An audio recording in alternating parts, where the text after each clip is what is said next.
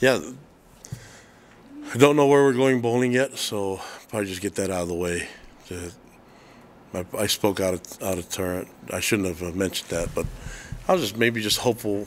I was just wishing that we could find our destination as soon as possible. But when I do know, I'll let you guys know. But you know, looking forward to the last week here. Obviously, Thanksgiving Day this week, and so looking forward to showing gratitude for all things that we're grateful for, but also thankful that we have this opportunity to play this last game, and it's going to be on the road, and so we're thankful that we were get this win back home. In Live Stadium last week against Utah Tech, and so have our seniors and outgoing juniors that victory that they can remember, but really looking forward to this next week and the preparation for the Stanford game, and something that BYU has not done is beating Stanford. So looking forward. Hopefully we can get that done. A lot of talent, see it on film. A really good, well-coached team. I mean, Coach Shaw is one of the best out there. So I know this is their last game, and they're going to find a lot of motivation and strength in their, winning one for their team and their seniors as well. So looking forward to the matchup, and we know it's going to be a tough game, but excited that we get to empty the tank and do this thing the right way and make sure we show up at our best in all three phases this weekend, and looking forward to that game. So any questions you guys have? Jay and then Jared.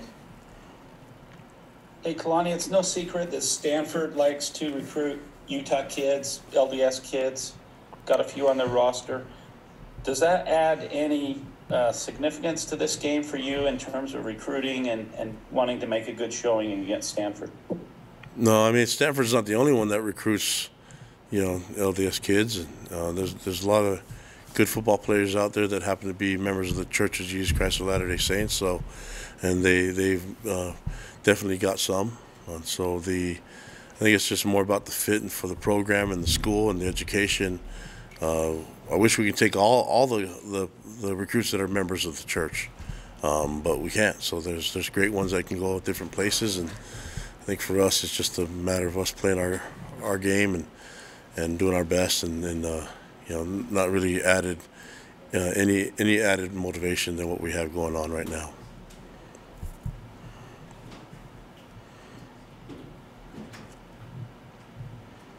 Kalani, you mentioned the Thanksgiving holiday, and this is a week to be grateful, and you always express a lot of gratitude. That's one of your, just kind of who you are as a person.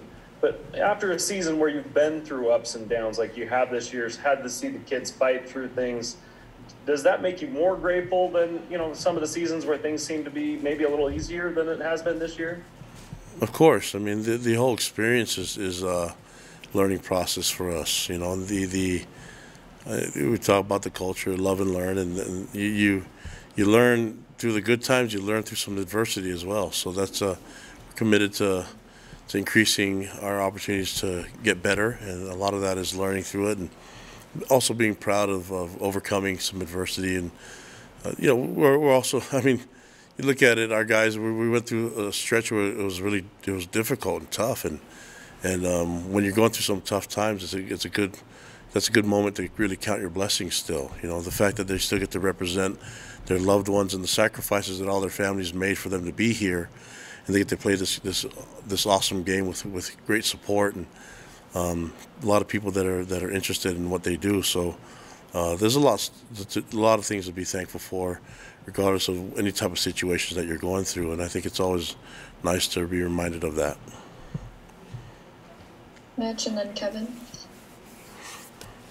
Kalani, I wanted to follow up from over the weekend. Why was Gunnar Romney not honored at Senior Day? Well, I think because Gunnar, from what I know, Gunnar last year was honored, and I think he's felt like it was didn't want to do it again, and so that's pretty much the only reason. With Houston Hamuli coming back this week to Stanford, or going back to Stanford, has his role this year kind of mirrored what you thought it would be coming in, or has he played a little bit less than what you thought when you brought him into the program? Yeah, probably. If you, I mean, you're looking at it, I I imagine that he's got a lot of experience and was a captain for Stanford and all that stuff. But maybe on the field, it didn't go as much as he planned on, or even I anticipated. But I can tell you his impact and influence on our program off the field in the locker room, and just being a teammate, amazing, a wonderful young man, and we are a better program with him being here, and so I know that he anticipated being on the field a lot more, and there's still a couple games left where he can do that, but. Yeah, the impact that he's left. This is why he's so valuable, is that he's going to have a lot of success in life, and just because of who he is and the fact that I don't know if you guys have had the honor of meeting him, but he's just a tons of energy and passion, and a wonderful young man, and an honor for me to be his coach. Jay and then Jake. Yeah, Kalani, maybe I'm just trying to find a storyline or two, but as far as the Pac-12, you guys, you're 0-1 this year, play another Pac-12 team. Does that make this anything? Is that something you guys are even worried about, trying to make a final statement against the Pac-12 before you go into the independence or into the Big 12? No, I mean, our focus isn't on that stuff. I mean, it wasn't even on the conference last year too. So, you mentioned the first game against Oregon. That seems like so long ago, but I did mention I thought Oregon was going to be a really good team, and they're proving it. So there's good teams all over the place. I think you see a lot of surprises happen in college football, and some things that people weren't able to predict. And so that's what makes it so fun to watch, is that there's every week it's a different story, and so, but in this one it's just us trying to do something that the BYU program has never done before, and that's beat Stanford. And so we're focused on that, and we know we're going to be on the road, and it's going to be their senior day, so we're going to get their best shot. And you hear me say this all the time, Jay, but I plan on giving them our best shot as well. So I'd like to see it be done for 60 minutes, from beginning to end, and then we'll just live with the results. Kalani, in the second half of that Utah Tech game, Jaron was going over to the sideline to get the calls, it looked like, for the play call. Was there something that Utah Tech had picked up on your signaling in, or something that led to that? No, I think Jaron kind of mentioned it a lited bit in the post game, mentioned the off the field stuff, where we're not able to get a lot of the signals off the field on the sidelines, and so I think to some of the frustration, the easy way to communicate is just go over there and hear it in the words, because we signal quite a bit, and I think there was just a miscommunication there, and it happened, and it cost us times, and we like to do a lot of movement, a lot of scrimmage, and we had to kind of change up some of our play calls, and had to quicken up some of the motions, and he wasn't comfortable with that, so I think he just went over to the sideline and tried to get better line of communication, and we'll fix that. That's the stuff that he was talking about after the game, that they're not able to get communication off the field to him on the field. So, that's got to be cleaned up. And usually, I mean, we should never see those issues this late in the season. Sean and then Jared. Hey, Coach, you'll have to excuse no camera because I'm supporting my Welsh ancestors in their opening game of the World Cup right now, and I don't want to show the rest of these guys my biases. But we'll let it slide this time. That's right. No, I'm wearing my USA jersey. Don't worry. I USA. But going back to Houston Hamuli a little bit, because I know I've seen him play on some special teams, I think some punt coverage and that kind of thing, but what kind of has been his role on the field for you guys with this team? And maybe as a former BYU fullback yourself, a year or two ago, I think it was, that you last played, did you ever, have you ever kind of had some talks with the offensive coaches about maybe throwing him in there and being kind of one of those meat mashers like old Kalani Fifita used to be? Oh, now you're pulling at my heartstrings mentioning the fullbacks. There's so many things that I can do, and I would love 10 fullbacks out there and one quarterback if I could, But in fact, we should just rename them all fullbacks. But in terms of the fullback position, I think in some of the situations that we've had, I think it's valid for people to question the lack of the presence of the fullback, and that's something that our offensive coaches have to answer, And that, as a head coach, that falls on me too. And being a former fullback, it's embarrassing. I like to see fullbacks on the field, and so we have 2 games left. Hopefully, we can get that done. Kalani, we're coming to the end of the season. One of the toughest jobs for a head coach is staff decisions, and it's a results-based game, so you have to try and evaluate, okay, how do we look at coaching positions and what guys are doing what? Is that something you look at throughout the year? Is that something you try and keep in mind? Is that something you focus at the end of the season or after the bowl game? I'm just curious what the process is as you go through that and do that evaluation process with your staff. Yeah, the evaluation process goes through the whole program, and usually when you get towards the end of the year is where you start to review all the notes and the observations that you made throughout the year. So I evaluate constantly and try to get a feel for what's going on in each position group and each coach, and also with what we're doing, support staff and things like that. And so I think all that stuff I have to be tuned into. That's what I occupy most of my time doing.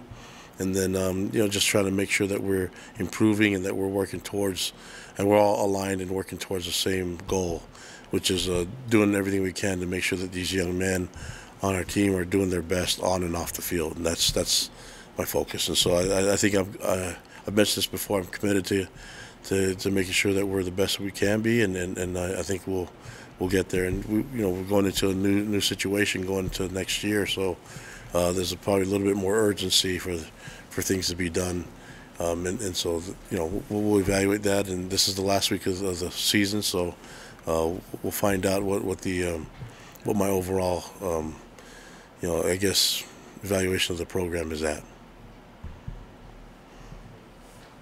Mitch, go ahead. To go along with that urgency, Kalani, there will be, after the conclusion of the regular season, there will be a new element thrown on the calendar with the transfer portal windows. I'm curious, for you, have you already kind of mapped out maybe a big board of sorts of I know that you got to wait until guys actually enter, but just kind of already being aware potentially of guys that could enter that portal, and are you and your staff ready to contact individuals in the portal once that window opens up?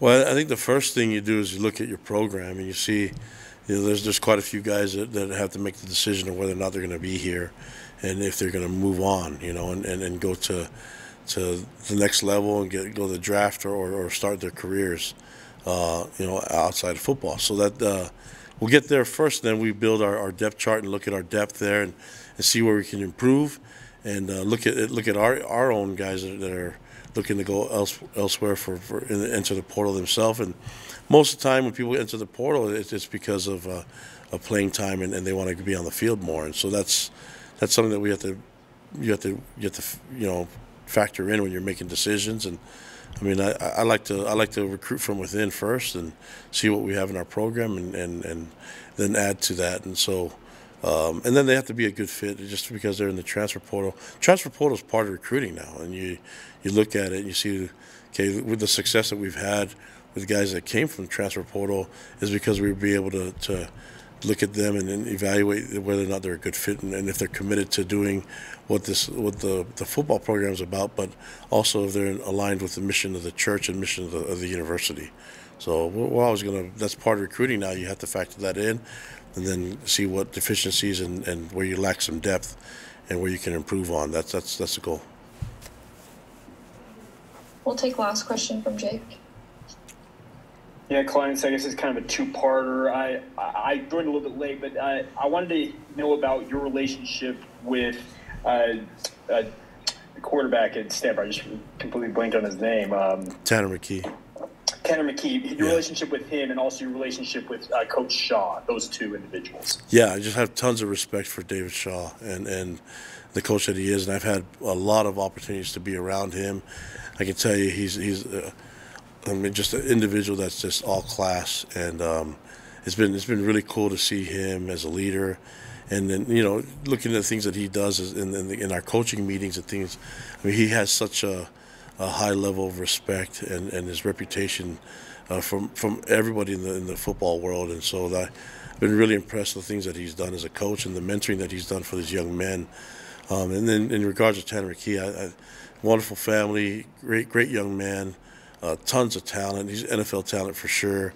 You can see how comfortable he is throwing the ball, and we recruited him. We wanted him here, and that's just I'm happy to see him doing well and making plays, and I think he's a guy that'll go, you know, pretty early in the draft. I mean, I'm not an NFL expert, but you can see the arm talent, you can see the poise and the athleticism and the ability to make plays. So just really happy for him, and obviously been really cool to cheer him on and see him perform, you know, throughout his career. But can't cheer for him this weekend, but I can cheer for him, you know, from this point on as he moves on with his career.